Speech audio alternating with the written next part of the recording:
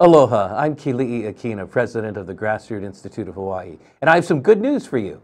The good news is that Hawaii legislators are eager to solve our pension crisis. The better news is that we have the solutions they need. This week, the Grassroots Institute was able to sit in on the Legislative Fiscal Academy. The event was sponsored by the National Conference of State Legislatures, and it featured national experts on economic issues. Its purpose was to provide Hawaii legislators with insight on a number of fiscal issues, as well as to review best practices and what's happening in other states. Now, because we spent most of our time reviewing and reporting on this information, there wasn't much to surprise grassroots staff at the conference. However, the session on unfunded pension liability and reforms was both interesting and gratifying. No one was surprised that Hawaii's unfunded pension liability and funding ratio consistently ranked near the bottom among all states. The director of S&P Global's U.S. Public Finance State and Local Government Pensions Division hammered the lessons home with the presentation on how OPEB liabilities affect our S&P rating.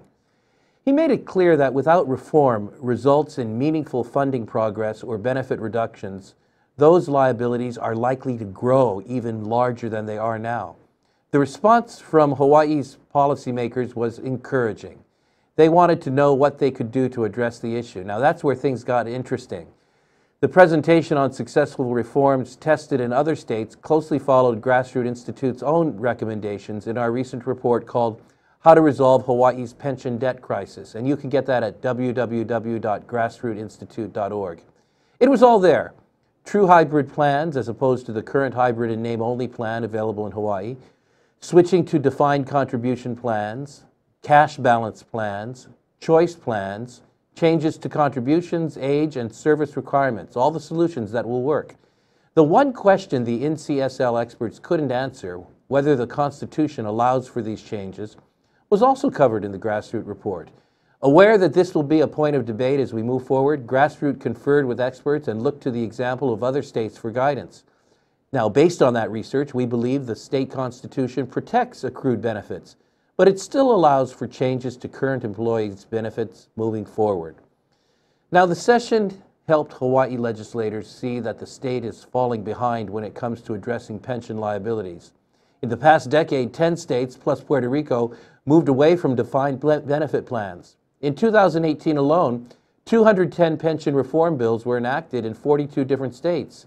This is no longer a third rail in state politics. It is the necessary focus of real and effective change.